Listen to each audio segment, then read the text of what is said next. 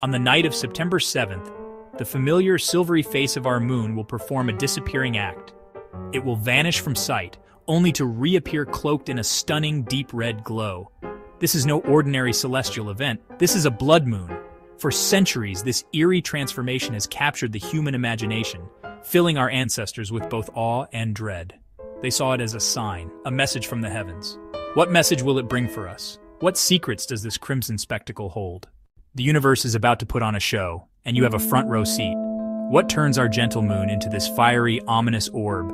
It is a cosmic alignment of perfect precision, a delicate dance between the sun, the earth, and the moon. Imagine our planet casting a long, dark shadow into space. During a total lunar eclipse, the moon glides directly into this shadow, hiding from the sun's direct light. You might think it would disappear completely, plunging into total blackness, but our atmosphere bends the rules.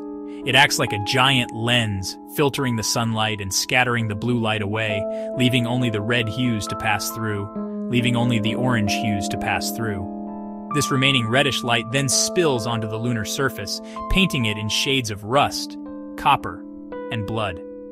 This celestial phenomenon is a powerful reminder of our place in the cosmos. The shadow of our own world, a shadow we can never see, becomes visible for a few precious hours, projected onto the face of our nearest celestial neighbor. It is a moment where the vast, silent mechanics of space become tangible, visible, and deeply personal. The upcoming blood moon on September 7th promises to be a particularly special event.